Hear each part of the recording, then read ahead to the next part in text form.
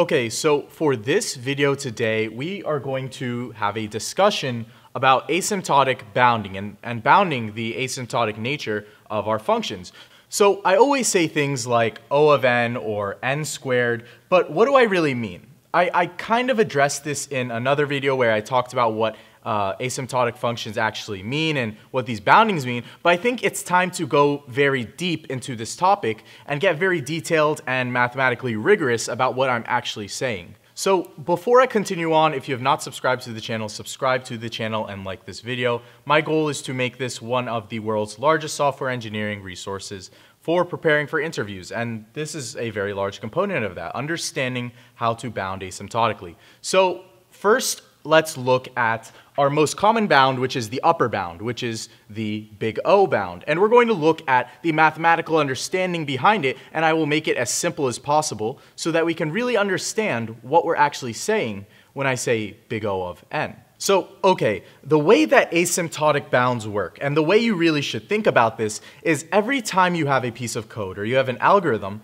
it requires resources.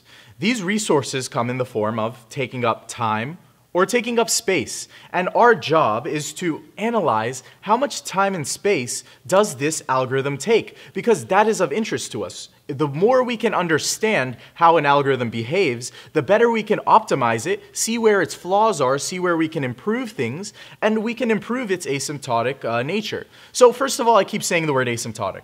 What does that mean? So asymptotic, as you probably are familiar with the concept of asymptotes, is the nature of a graph or a nature of a function as it reaches a untouchable bound, as it reaches a very large value.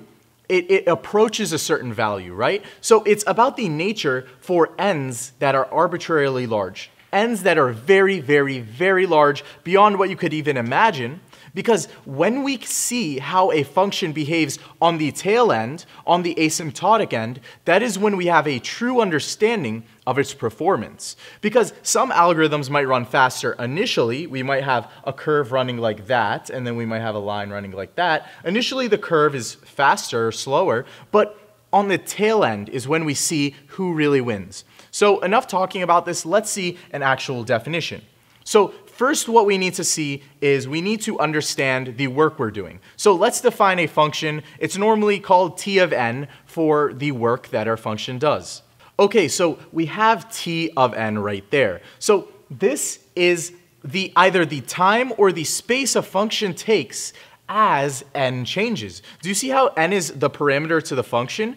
As we modulate n, I can move n up or I can move n down. When I do that, the output of that function changes. And our job is to bound the change in that function, bound the possibility of how this function can change as n gets very large. So you'll see what I mean. We have our function of how things change versus how we modulate n. So now what we need to do is establish the definition for big O. And we'll get into the other bounds, but let's just look at big O, which is the upper bound. Okay, so let's look at the rigorous mathematical definition for big O, which is an upper bound. It's upper bounding work. So let's read this verbatim and see what it means, see if it makes any sense. T of n is bounded, upper bounded, by f of n if and only if t of n is less than or equal to some constant c times f of n, the function we chose to bound with, for all n greater than the initial n, or n naught. So does this make sense? To me, it really doesn't make sense. This is the definition that we get in our introductory classes. This is the definition we get when we first learn it. And this is too thick for me to understand. So why don't we break it down and really see what this is suggesting to us? So first, what this is actually saying to us, what it's proposing is we have a certain amount of work. We're doing a certain amount of work given by the function t of n. That's our actual graph. That's the actual work the algorithm does.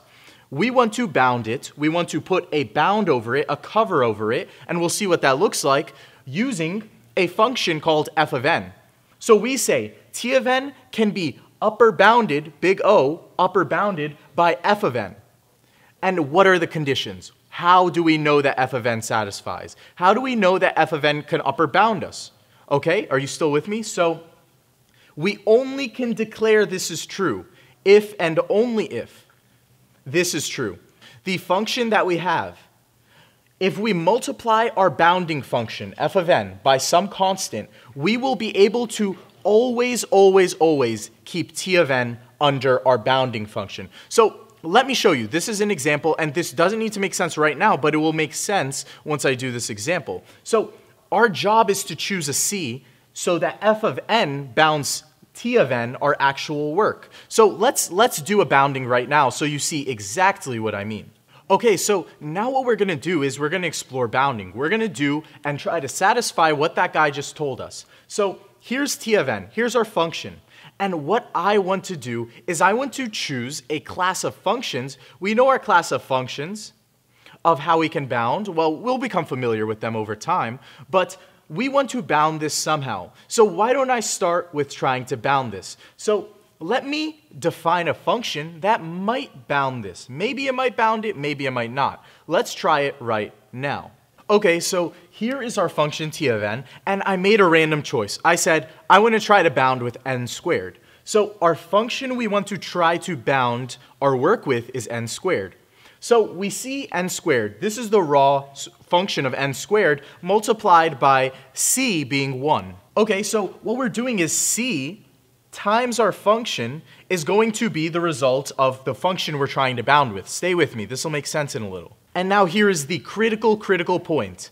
Am I able to modulate this base function of n squared so that for all values of a constant I need to find, this t of n stays under it? So why don't we go crazy? Why don't we turn c to 100? And now let me change our graph. Okay, and now is this true? If I take all n values on this axis and I go from n naught, which might be 0, all the way to the end, far, far, far away, will t of n always stay below this function?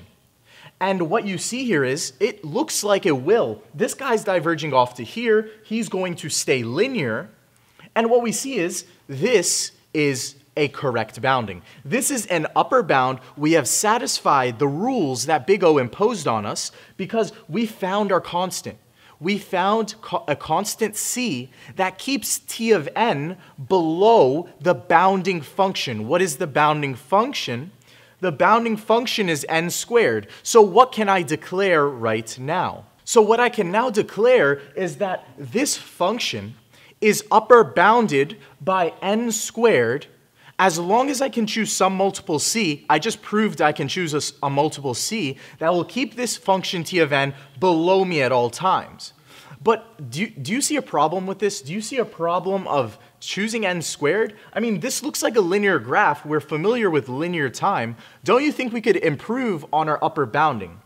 So this brings me to my next concept of how tight is our bound? How tight is our bound? So this is something that is always to be considered. When we're trying to bound something, we want to be as accurate as possible to not have all this extra wasted space above the function. When we're bounding, we want to be as tight and exact as possible to what the function's going to do on the tail end. So while Big O of n squared is an upper bound for this function, it is not a tight upper bound, it is a loose upper bound. And what we need to do is we need to find a tighter f of n to bound this. So let's try a different f of n. So what we're going to try is a different function. We know our functions again, and we're going to try something faster, something to the order of O of n. And what we're going to try is we're going to try f of n as the n value. And this is what the graph would start out like. We'll start c out at 1. So right now we are searching. We are searching for a c value that allows us to keep t of n underneath this function at all times for all n values. So what we need to see is c is 1. Have we achieved or satisfied our constraints?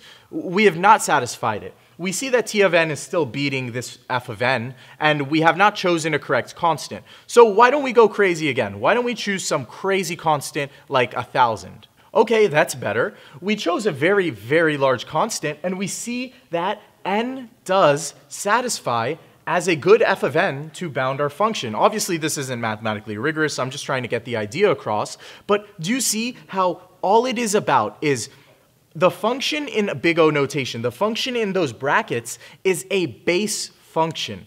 That is a base function we choose, and after we choose the base function, we have to prove. It is an absolute must that we need to be able to find a c that keeps the actual work below c times the base function. So it should start coming together now, but we chose a crazy c value. Let's choose a more reasonable one. Okay, so it looks like we're getting tighter and tighter to the bound, and I mean, we could go and asymptotically get closer and closer to t of n. We could keep choosing smaller and smaller c's until we touch t of n, but the point is proven. We've proven that f of n succeeds as a bound. So what we can say is this is a bound to the order of linear time. So whenever I say linear time, I'm not talking about a specific function. I'm talking about a behavior. I'm talking about a behavior of being able to choose a way to bound these functions where c can be modulated. We can change c, but the base function is our behavior. It defines our behavior. So we can say this. Okay, so we see that this is to the order of linear time. We're getting tighter and tighter with our upper bound, and I hope the definition starts to make sense. We choose our base function, we find a c value and prove that t of n stays under it, and our bound works. That is a valid upper bound, whether it is loose or tight. We prefer tight bounds though, but it's still an upper bound and it satisfies the definition for big O. Big O is an upper bound. So what we need to also see is, when do I fail? So why don't I get very aggressive? Again, we know our classes of boundings. You'll get familiar with them again. But why don't we be even more vigorous in how we try to bound? Why don't we bound to logarithmic time and do log n time? So let's try that. Let's choose log n as f of n. Okay, so our choice here is to use log n as our function, f of n. That is the function I'm going to try to choose a c value for, to keep t of n underneath me, because I am bounding over t of n. I want t of n underneath me. So what I'm going to do is I'm going to try to choose a c value. So let's draw the logarithmic function. Okay, so that right there is our function f of n times a constant c. We'll say it's 1. And we see that it does not satisfy our requirements. So what we need to do is we need to bump our c value up. So let's try to bump c and try to stretch our graph upwards. Let's try to see if that bounds t of n. So why don't we choose a value like 10? Okay, so we chose another value for c. We chose the value of c as 10. So what we see is 10 times log n. Are we bounding our t of n? Now, my drawing skills aren't the best, but you can see that t of n eventually beats the function that we're trying to bound by. Our bound is snapped, it is broken, and we see that our c value is bad. So why don't we choose an even crazier c value and see what happens? Why don't we add another 0, call it 100, make c 100. Okay, so you see that there's a race going on here. T of n is doing its own thing, and our function c times f of n is doing its own thing. Our base function has a behavior, and I mean, these graphs have a shape in themselves, and that defines their tail behavior, and it's kind of obvious to see that we will never, ever, ever pick a c value. We can never find a c value that is going to bound t of n. So watch what happens when I extend these graphs.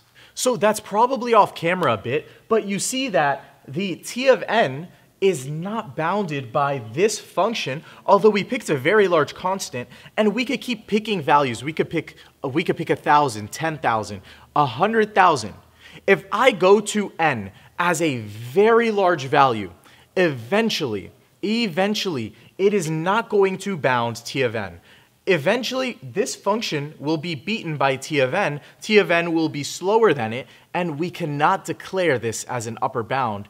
We realize that we have failed, and log n cannot bound this linear function. So the reason you can't bound something that runs in linear time to log n time, you can't upper bound linear time with log n time, is because eventually the linear time function is going to be slower than the log n time function.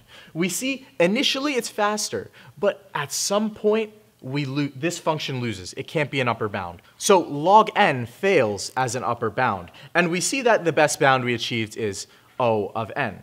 So a lot of times people ask, why do we drop constants? Why do we drop constants? Well, the reason we drop constants is because the very definition of an asymptotic bound is all about modulating constants to achieve a behavior. It's all about a behavior because the constants are internal to the very definition of choosing a bound. So it would not make sense for me to say big O of 2n. Big O of 2n is not really saying much because we are just saying we're trying to bound some multiple against f of n, which would be 2n. But there's no point because we could choose any c value. So it does not make sense to have constants because it's about behavior. So that is the critical thing about this. That's the main idea I want to get across. The whole idea of the behaviors choosing constants and having a tight or having loose bounds with our functions. So this was a peek at asymptotic bounding with big O, the upper bound. So let's look at our other two bounds and then discuss some other bounds shortly. So if you understood the previous concept, this concept should be simple. Big O was about upper bounding functions, and think about it. In the worst case, we care about an upper bound. What is the worst I'm going to do? Well, I can upper bound that. So for the best case, I care about lower bounds. For the best case, I care about lower bounds. We lower bound with big omega. So big omega cares about the lowest amount of work. The lowest amount of work, we undercut t of n, and we want the lowest amount of work that a function will do. We want to bound that asymptotically. So why do we care about this for the best case? Well, the thing is, if we have a best case, I want to know what is the fastest this can run. If I'm looking at a best case, I care about the lower bound. Well, we can upper bound it, but it's more interesting to know the fastest it can go, which is the least work it can do, which is the lower bound, which is big omega. So what we can do here is we can choose an f of n. Let's try an f of n like this. Okay, so we immediately see that this works because this function that we're bounding with stays below t of n at all times. And we declare this as an arbitrary function, just n squared. The t of n is n squared here. And what we see is that this linear function undercuts all the values. It lower bounds the work. The least work this function does is going to be linear. And is this tight? It's not as tight as it can be because we can go even tighter like so. So what we can do is we can actually bound on the bottom even tighter to n log n here. So our function is n squared, and the next lower order type of function we could use is n log n. And again, there's a great resource online called bigocheatsheet.com, which goes through the different orders of boundings we can use. They look like this. I'll leave that there. They look like that. But this is a little lower than n squared, and it's going to give us a tighter lower bounding. And that's what big omega is about, a tight lower bound. So now that we understand big O and we understand big omega as our lower bound, we can look at theta, which is just theta, because we can't have a bigger little. We'll see why. But just theta, and we're going to look at how that bounds things. Okay, so when we're talking about theta and bounding to theta, we're talking about a tight bound or an exact bound. So this is a combination. We're taking our upper bound, our lower bound, and smushing them together, and that breeds theta. That breeds what this is.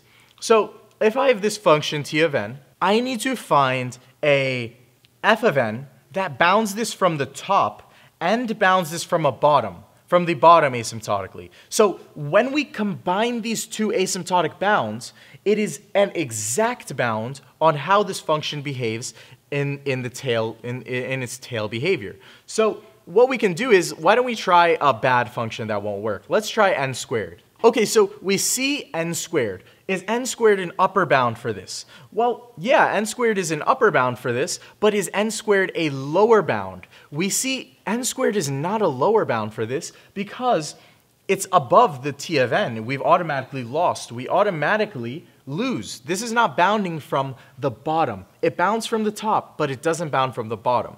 So why don't we try something different? Why don't we try something to the order of linear time? This looks linear to me. So I need to show that my f of n can upper bound this and lower bound this. So why don't we choose c for 100 to see if we can upper bound? Okay, so we chose a c of 100 to multiply by f of n, and we see we've achieved an upper bound.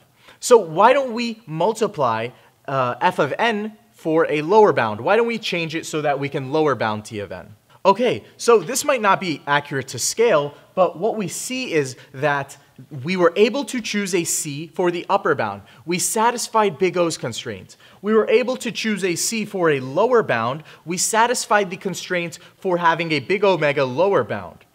And now what we did is we proved that f of n is a fit function. It is fit to serve as an exact bound for this function because of our ability to choose the correct c values. So what I can say about that function is that we can tightly bound to the linear order of time, to the order of linear time, where n is our f of n. We were able to choose constants c so that we could upper bound big O, lower bound big omega, and therefore the n, f of n equaling n, is a function that is able to exactly bound t of n.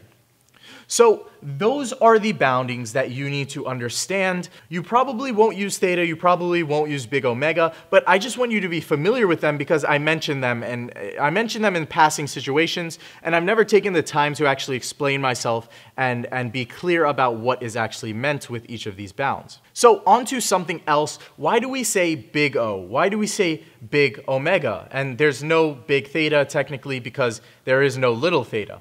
So I'm going to link an article that's a really good article in the description about why we have big O and why we have little o, why we have big omega and why we have little omega. But those are things that you're going to very, very rarely use, but I mean, it's just cool to know them. So I'm going to link that below and you can look at that. If you understood what was talked about here, you're going to certainly understand those. So that is all for this video. I hope this made sense. I really wanted to go in depth on explaining asymptotic bounds because it's very important not to just skim over them. It's good to know the mathematical definition, and then after we know the definition, we can just be loose and say, this is linear time or this is quadratic time, and know that in the back of our minds we actually know what we actually mean. That's all for this video. If you like this video, hit the like button and subscribe to this channel. Again, my goal is to build one of the world's largest or most helpful resources for software engineering interviews. We have hundreds of topics left and about probably 1 or 2 years in this project before I think it's